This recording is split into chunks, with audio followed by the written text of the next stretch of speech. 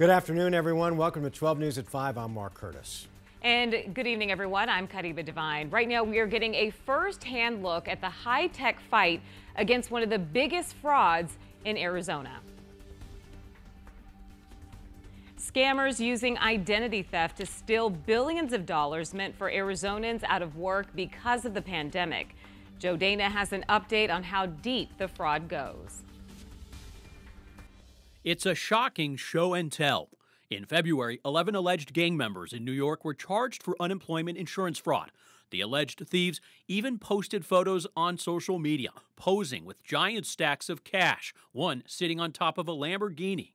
As prosecutors work to put alleged thieves behind bars, the feds now estimate anywhere from $100 billion up to $400 billion meant to help out-of-work Americans went to scammers instead. Online identity theft during the pandemic has become a threat to our national and economic security. Blake Hall is the founder of ID.me, one of several private companies contracted to help states, including Arizona, defend against identity fraud. How bad was Arizona hit compared to other states?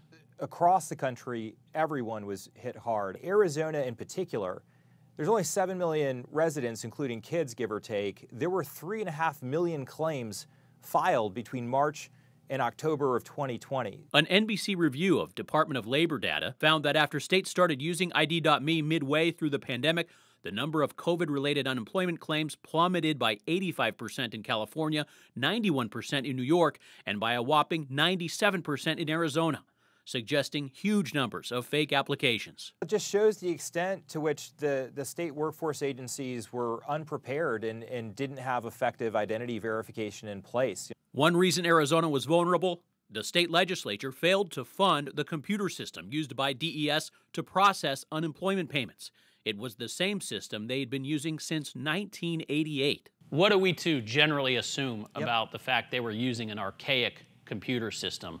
Operationally, we have 1980s technology against, nation-state adversaries and some of the most sophisticated crime rings on the planet. You can guess who's going to win that fight. DES tells 12 News they're overhauling their computer network and working with prosecutors to bring scammers to justice. Unlike the suspects in New York, however, many are out of reach, pulling off their scams online from countries like China, Russia, and Nigeria.